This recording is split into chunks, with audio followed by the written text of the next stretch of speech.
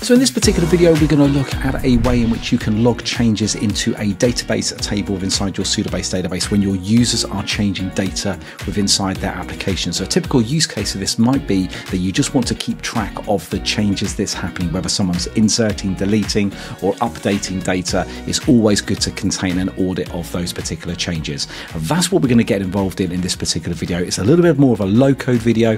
Hopefully you enjoy it. Let's get cracking.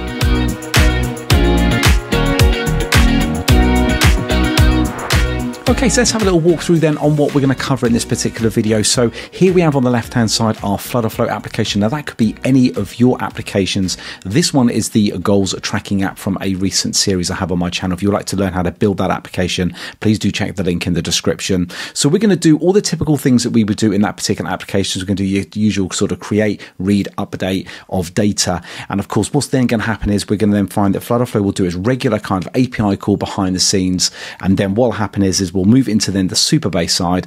We'll then work out what are we actually making a change to. So this could be a particular table. We could be doing a delete or an update or something like that. And what will happen is we'll then invoke a trigger, which will then ultimately call a Supabase function. And it's that function that's going to do all of the magic work for us. Now, this is a reusable function, and you can apply this to any table within inside your Supabase database. There we go. And then on the final step is then going to log those particular changes into your Supabase table. So that sounds a lot, but actually it's quite straightforward with a little bit of low code. And I'll walk you through the kind of the actual creation of all of these steps. And then you'll be up and running in no time within inside your application. So let's now get onto that. And I'll do a quick demo first before we actually get into then the meat of the video. Okay, so here we are then in run mode in FlutterFlow. If I sign into this particular application here, I've got the goals on the screen at the moment. Let's create a brand new goal, hit the plus. Let's just call this one a test goal like that, and just give this one a test description, something like that. Just hit create goal. So the new record is created at the top there. If I just hold my left mouse button down, let's just type in here updated goal, something like that. Hit update. And finally, what I'll do is I'll just then delete the actual goal itself, and that's now gone. Let's now head over to Supabase and let's see what has been logged in our logs table. Okay, so in Supabase then, on the left-hand side, you can see I've got a number of tables. I've got my goals and I've got my task table. Don't worry too much about this view here. And then I've got the logs there. As you can see here, I've got some goals here. The one that I started with 3, and I've got 3 here because we deleted the one that we created earlier. But if I move over to my logs table, you're going to then see a number of entries in here. So you can see some timestamps there of when these rows were created. The user ID, now of course I'm authenticated with inside our FlutterFlow applications. Of course, I'm tracking the user ID that has actually made that particular change. You can see here the table in which one has been updated, and there are my operations. And what I've got here is I've got the old data and the new data, and you can see here that they're stored as JSON kind of representations. So I'm using particular a JSON-B data type here. I'll talk a little bit more about that very, very shortly, but you can see here that I'm tracking those changes. Now, if I wanted to here, I could then go in here, I can sort of parse, I can then look or do whatever kind of work that I need to do within that data. But the key thing is that I'm actually logging that data now within inside this particular application. So that is the kind of like the setup. What I'm going to do now is I'm going to delete everything that I've got in here, and we're going to recreate it from scratch in this particular video. Of course, we're going to get our hands dirty with a little bit of low code as well. But I'll take it nice and steady. I'll talk through what I'm actually doing there. So hopefully it'll give a little bit of context. Certainly if you are not particularly familiar with kind of creating functions or anything like that in Supabase, I'll talk through the key bits on screen as we're sort of going through. So let's move into that now.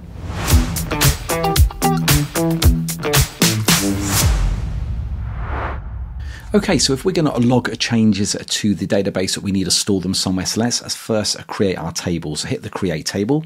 Now we're going to call this one logs. We're going to turn off row level security for now. We're not going to confuse ourselves with implementing that on this particular table.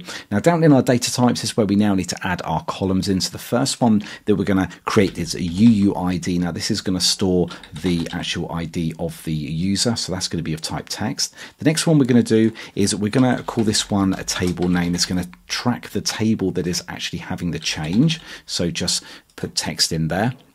The next one we're going to do is then operation, so we can determine what our users are actually doing. Again, this is now another text. And then the next one we're going to then create is then, of course, our old data. So if I'm just going to type in fact, I'm just going to change this to old data like that. And then this is going to be of type JSON-B.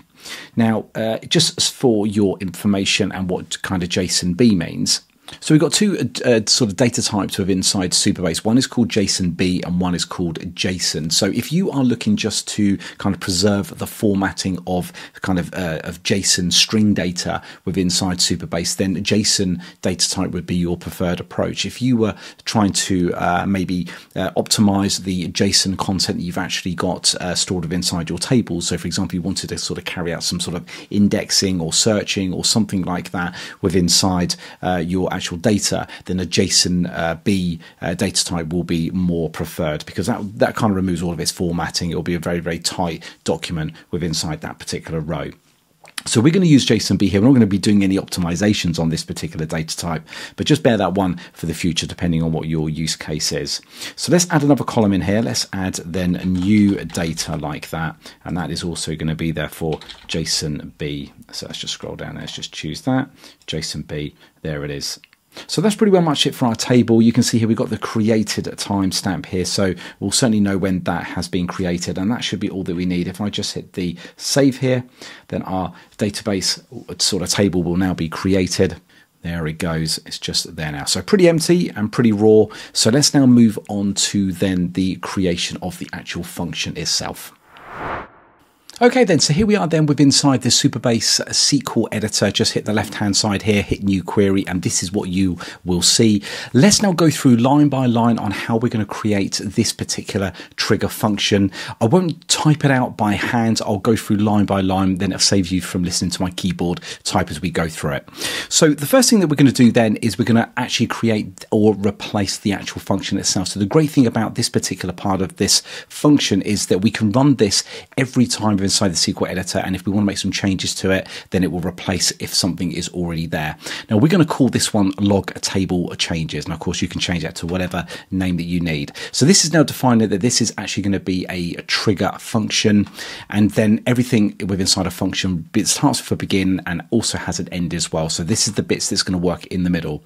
So the first thing that we're going to do then is we're going to look at the actual operation. This is kind of like the tg_op is kind of like a variable that's available to us within inside Supabase that will then allow us to determine what type of database operation is actually happening at this particular time. And as you can see there, we're doing a delete. Now, when we have a delete, we then need to then think about, okay, well, what are we then going to insert into our logs table? Well, we want to pretty well much store the user ID, the table name, the operation, the old data, new data. These are all of the columns that we created for our table. So we're going to insert into this particular table, but of course the values are going to be then the current setting, which what we're doing here is we're using a special kind of like a function within inside Supabase itself that's going to kind of get hold of us the actual user ID from the JWT token. Now, if you remember, I was signed into my particular application, and of course there was a token interchange between your FlutterFlow application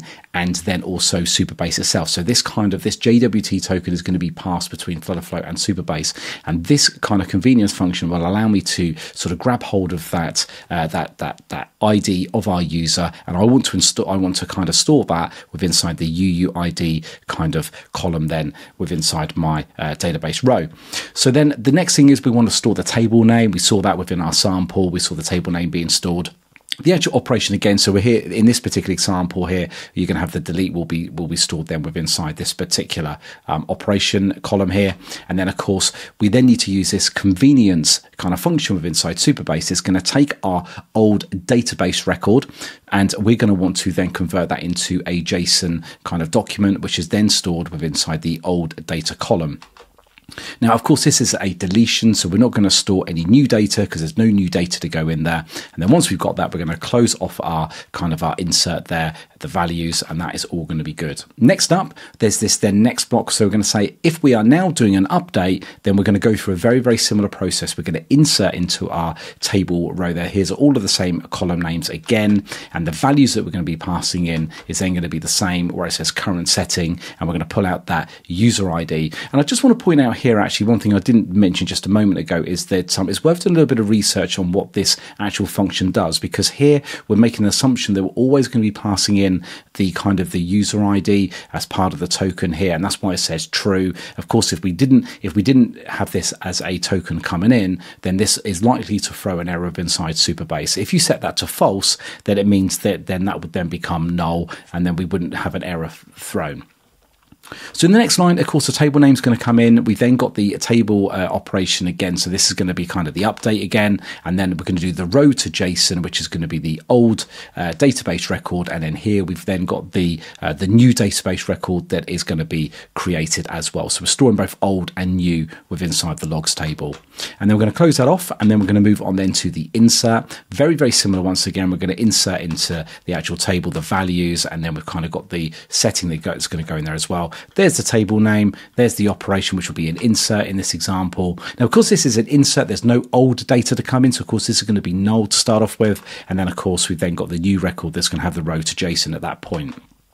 Close it off, and then this is where we kind of then finalize out the actual trigger function itself with typical sort of syntax with inside a Postgres database.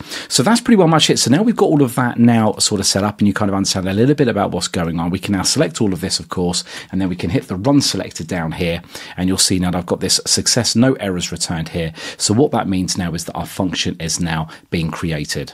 So if we move over here to the left hand side, go to databases, we go to functions, and then you'll see here now that we've got the log table change function that's now been sort of created. You can see here there's a trigger type. If we wanted to, of course, we could come here and we could then hit the delete option if we wanted to delete that particular function.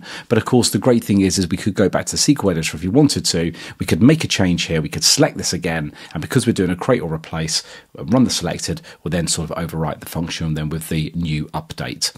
So that's pretty well much it. That is the function that has been created. We now need to work out, well, how do we actually then trigger this, and what do we need to do that? So we're going to move into that section right now. Okay, so back in the SQL editor then, this is a brand new query. Let's now create the actual trigger itself. So the first thing that we need to do is we need to do something very similar we did with the actual functions. We're going to create or replace the actual trigger.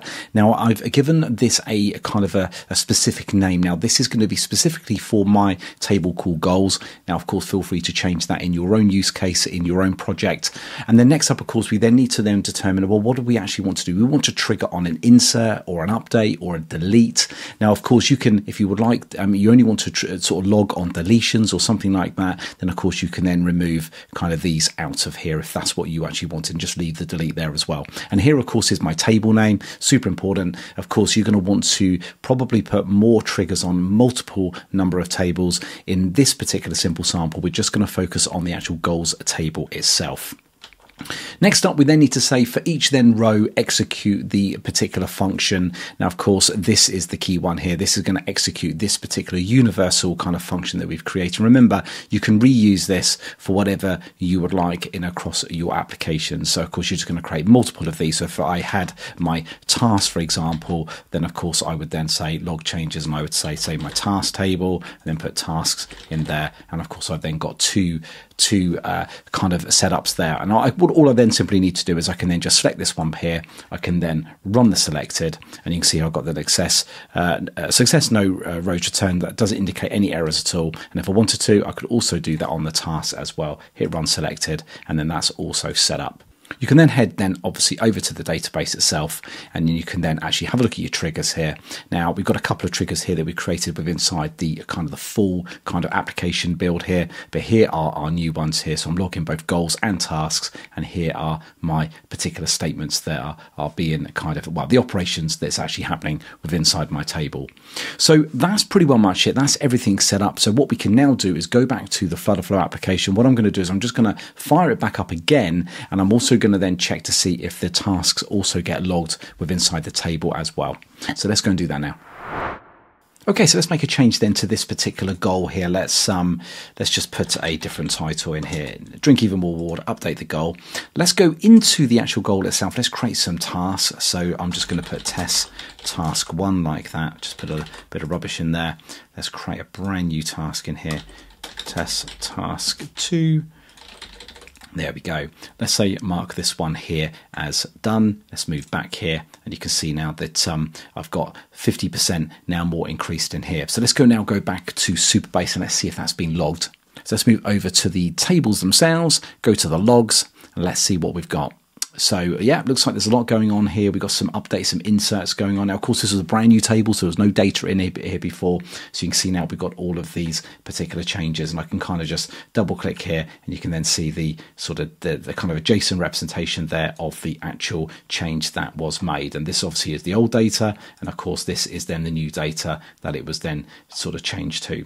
So that's pretty well much then all that's set up for this particular sample. Now, just a few pointers to mention is that you can imagine that over some period of time here that this particular table could get quite large. So you want to think about your optimizations, think about the amount of data that you are actually storing in this particular table. You want to be sort of conscious of that because, of course, you're using cloud-based services, of course, and sizes are going to increase, which ultimately will mean that the cost will increase as well. So you want to probably have maybe some functions on here that kind of reduce maybe the table size. You might want to be only logging for maybe sort of 20 or 30 days. Again, it really depends on your use case there. So just be conscious of that as well. So you want to make sure you optimize it. And if you're querying on this, of course, you want to make sure you've got the right indexes applied and all that kind of stuff. So there we go. That's it for this particular video. Please do check the link in the description because you can capture the code there and then move into your own projects really, really easily. If you're watching this on YouTube, please do subscribe to the channel if you're not already a subscriber, and please do like the video as well. If you are not a member of the Digital Pros at Nocode Academy, again, please do check the link in the description. It'd be fantastic if you'd have